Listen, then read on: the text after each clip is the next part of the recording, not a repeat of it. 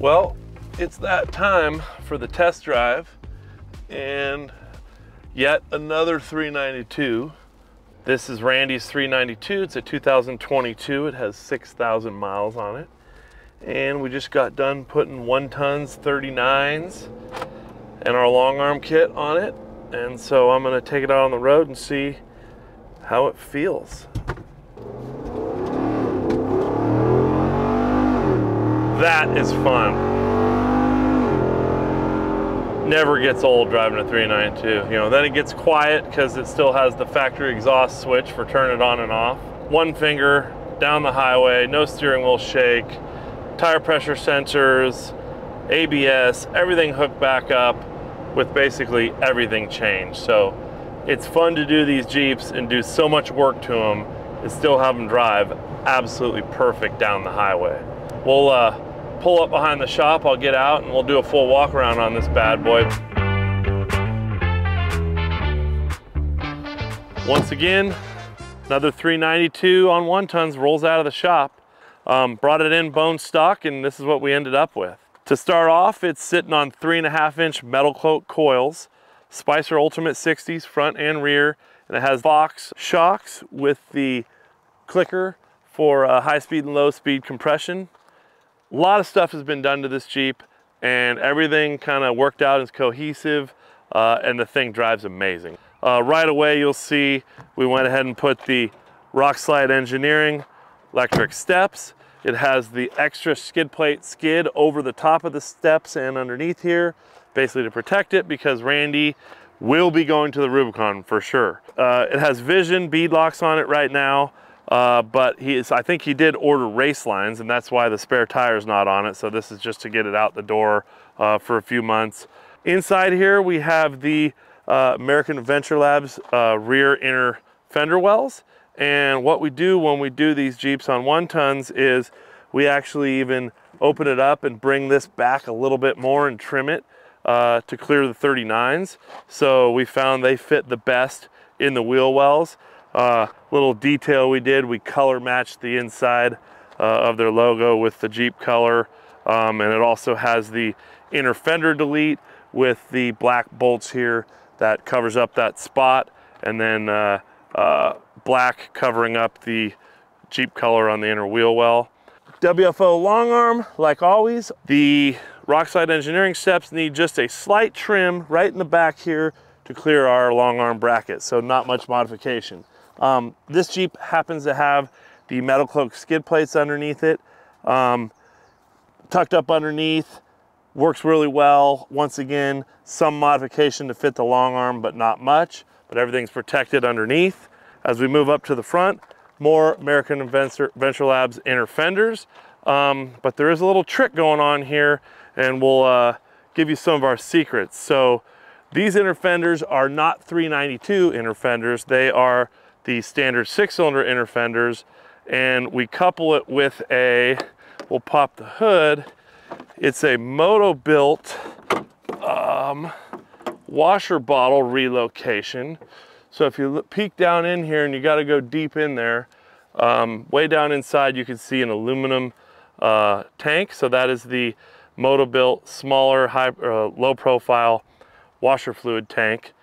And the reason we do that is you got 40s, you got 3.5-inch lift, you're trying to make room for these tires in the wheel well.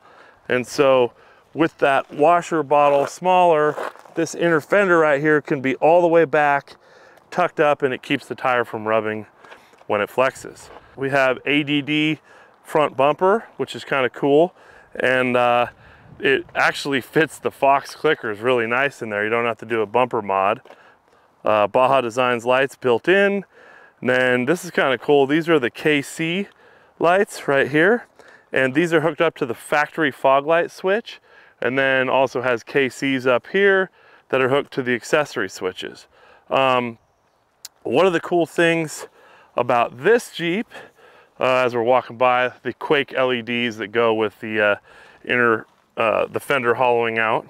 One of the cool things about this Jeep, if you take a look here, air compressor underneath the seat, and it's not just there. That's the ARB dual compressor. We always mount them underneath the seat.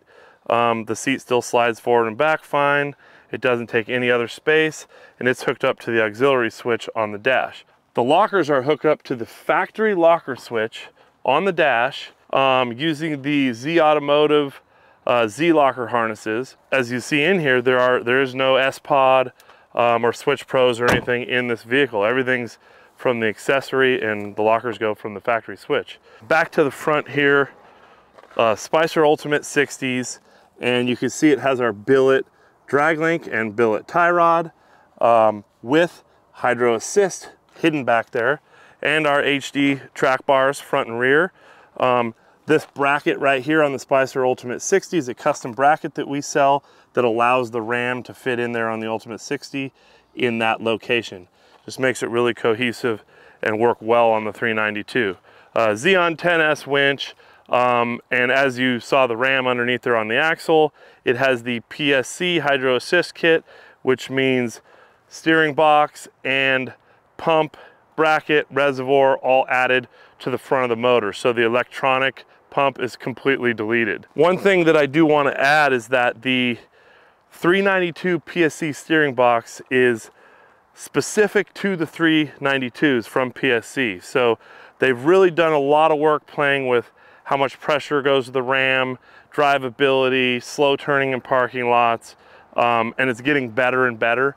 And these last few, over the last year, these last 5, the PSC has been absolutely spot on with that pump, bracket, and that box all working together. It feels just one finger down the highway and great on the trail. As I mentioned before, spare tire isn't on yet because we're waiting on some wheels, but another ADD rear bumper, backup lights, and they are hooked up just to the reverse lights, so you don't have to push a button.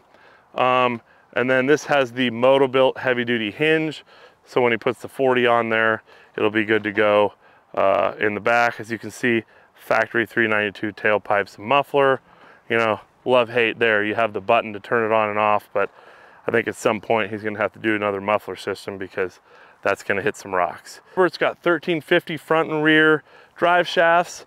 So it's a 1350 CV in the front, 1350 CV in the rear, 538 gears, ARBs in the Ultimate 60s, factory transfer case, still running in all-wheel drive. We don't suggest tasing them to two-wheel drive mode.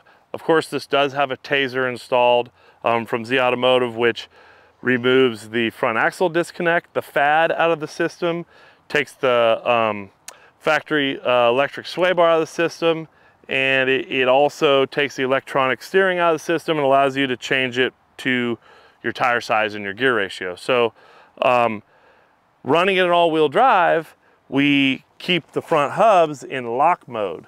So they're in lock mode, and yes, it does have standard U-joints in the front axle, not RCVs. This is the same as how my 392 is put together.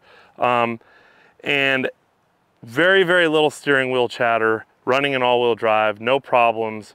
The only time I could say you might feel it just for a split second is if you're launching onto the highway, you get on it, and you smoke the tires at full turn, accelerating off the line, you'll get a quick chatter of the steering wheel and goes away. But any windy roads, hauling ass, drifting, that kind of stuff, never feel the feedback from front axle shaft spinning in a 392. And I know a lot of people talk about that on the internet, that you have to have RCVs in your front axles. It would be nice, it would completely eliminate that, but having 1-tons and U-joints in your axle shafts is not a deterrent. It does work in the 392s. So hopefully you like Randy's 392, and the next one's coming down the pipe.